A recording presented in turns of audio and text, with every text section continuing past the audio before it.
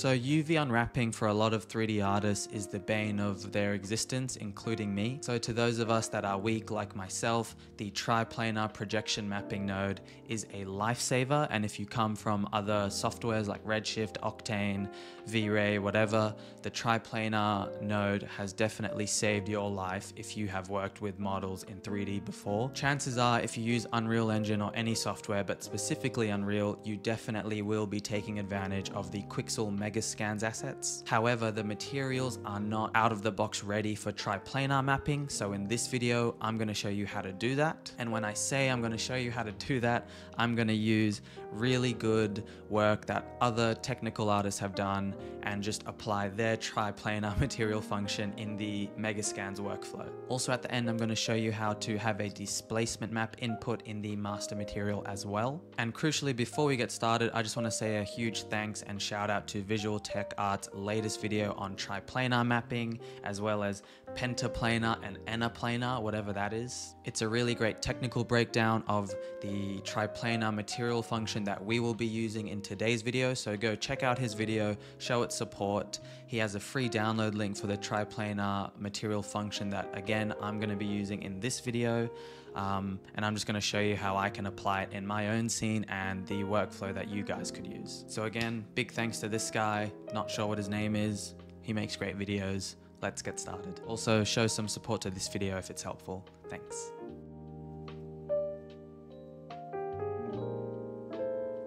Pretty simple scene. I just got a couple lights, a couple cameras, some focus points as actors, empty actors, don't know why I forgot the name. And I have my weird sculptural object that, as you can see, has no UVs. Let me drag a material on, a bunch of stretching going on. And I made this in the volume builder in Cinema 4D. Everything else is pretty normal. Again, my regular default post-process volume setup. So we are gonna go from this monstrosity to this guy. So as you can see, no super harsh visible stretching, a little bit around the curved areas, but generally really good tiling. Also some displacement on it, as you can see on the edge here. And let's just get started. So once you go download Visual Tech Art's free triplanar plugin, you will be given these files. What you want to do is open up this .text file, and you'll be greeted with this massive text file, which is pretty much the back end of how all materials and nodes are made in Unreal Engine. Now we are going to paste this into a blank material function node. I'm just going to go to my material functions folder, right click, material function, and then I'm going to call it MF for material function, Visual Tech Art, Visual Tech Art, I was right the first time. VTA underscore triplanar underscore 02 because I already have my original one. Now double click to open up the material function, just drag it on top here so you can see everything. I'm going to zoom out. Now open up the text file and then go to Control A, Control C, and then in the canvas just select somewhere and then hit Control V.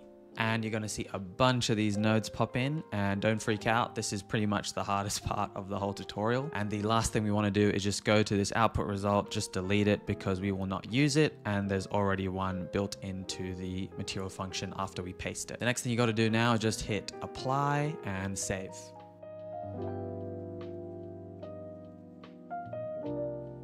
All right, cool. So I'm just going to leave this window open and then go to my other content browser tab. If you don't know how to do that, just go up to Window, Content Browser, and then select your second content browser window. Now we're going to want to scroll to our Megascans folder. And if you do not have this, just go to the plus button, Quixel Bridge, and download any Megascans material off of their bridge or off their marketplace, bridge, whatever. Once you've done that, you should see this MS presets folder, and then we will look for M_MS default material. Now this is the, if I just go to this guy here and drag in the original. So this is what you would typically download. By the way, this is the terrazzo stone, one of the terrazzo stone materials if you want to use the exact same one I'm using. So I'll just maximize this. What you can do is actually double click the instance that is downloaded, scroll down, and then go to browse to MS surface material. So this is the parent or the master material that controls all of the material instances. So what we're going to do is actually edit this guy, but not edit the OG one. We're actually going to select it, press Ctrl D to duplicate, and then at the beginning I'm just gonna do m_ms_vta_tp. So Visual Tech Art Triplanar. And then you can just leave it there or drag it into your materials folder, whatever you want to do, not a big deal. Just double click to open it up, and this is the classic Megascans material setup. Now we're going to need to convert these texture parameter 2D nodes into texture object nodes. And the reason for that is if we just drag in the new material function we made, so I'm just going to undock our window, go back to our material functions folder and just drag in this guy that we made, you will see it is requiring a texture 2D node, which is different to this guy. So if I try to connect that up, you'll see Float 3 is not compatible with texture 2D. And you can really take a look at it if you just double click, and sorry, it's already open. Here, the input is looking for a texture 2D. And if you're ever not sure about what input something is requiring, you can just right click it and then promote to parameter. And now you'll see it has made the compatible node that it needs. I don't know why I explained that so weird. So we're pretty much just gonna recreate these as texture objects. So our first one, I'll just make some space, drag it up here. First one will be diffuse. And then Control D will be metalness, and then Control D, and then roughness, and then Control D, normal. And I'm just going to make sure the defaults are the same. You don't need to, but it's just cleaner, I find. Diffuse, default. Oh, and you'll notice here, it says VT, which is virtual texture, which is not what we're editing. So make sure you keep an eye on that. So I'm not using virtual textures for this one. This I'll make black placeholder. I think is white. Normal is flat. Normal.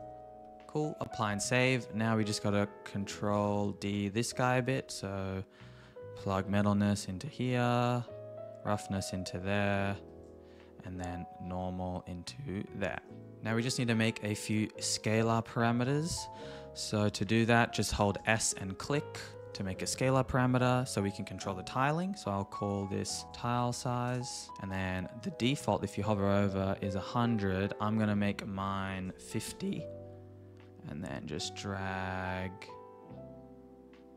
Don't tell me it's gonna crash, man.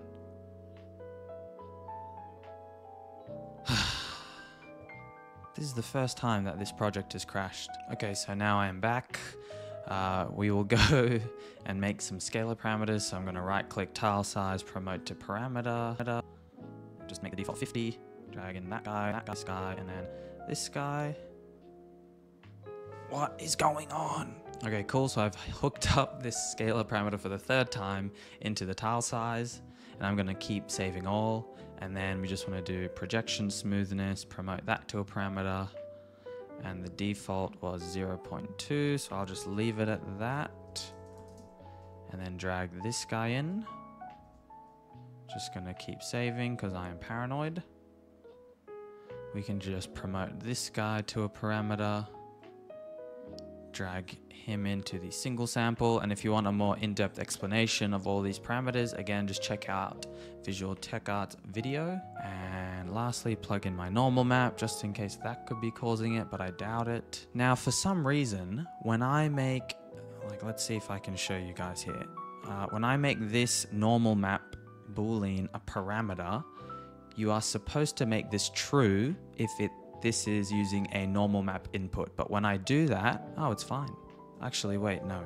It might not be fine once we plug it into the final output. Okay, now let's just replace the MF object adjustments parameter inputs with our new ones. So diffuse, sorry, can't click it. Diffuse goes into diffuse or albedo. I probably should have named it the same, but it's not a huge deal. Metalness to metalness, roughness to roughness, and normal to normal. Ah, see, I get weird normals when I leave this true, but when I make it false, it looks fine. So for now, I'm just gonna leave it on false.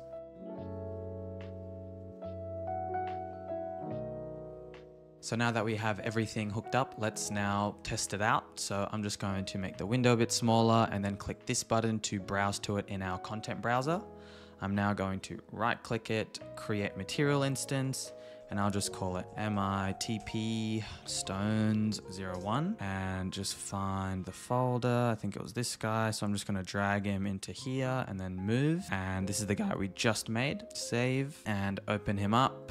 As you can see, this is the current state of the material without the triplanar. So I'm just going to drag in our new material instance.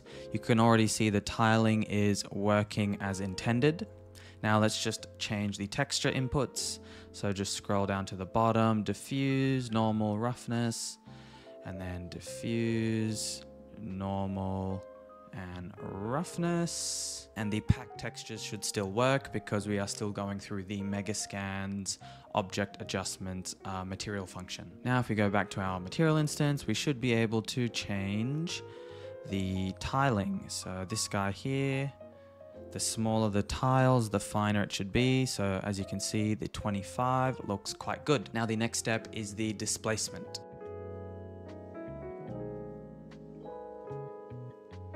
To enable displacement in your project, just check out my materials displacement tutorial in UE 5.3. Once you have that enabled, jump back into your parent material that we just made. Now we'll want to go up to one of these guys here, maybe this guy, Control D, okay, cool.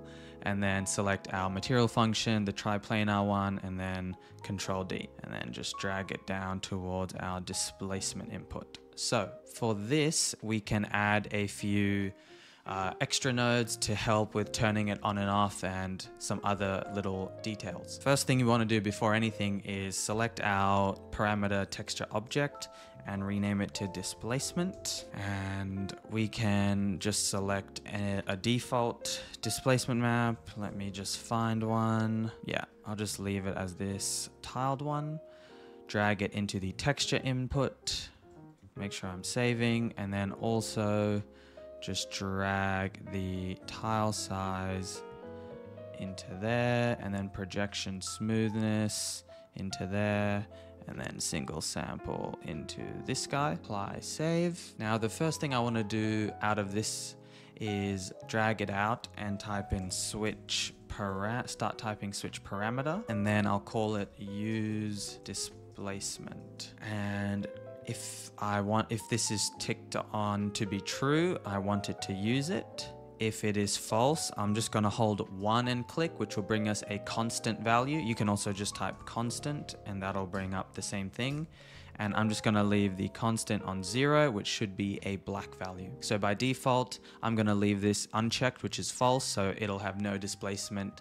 And then save and apply. Let's just double check our material. Yep, use displacement is now there. Now let's just check if this works. It might look a little buggy, but let's just see if it works. So check it on, give it a second. Okay, so the displacement is working. It's just way too strong at the moment, but we can change that in a second. And again, if this is not working for you at the moment, you can go check out my tutorial, but just make sure you have nanite enabled and a good amount of trim relative error, so tessellation enabled on your object. So I'm just going to close that guy down. Let's go back to our master material. I'm just going to change the default magnitude to something like 0.5 and then save and apply. It's looking a little better.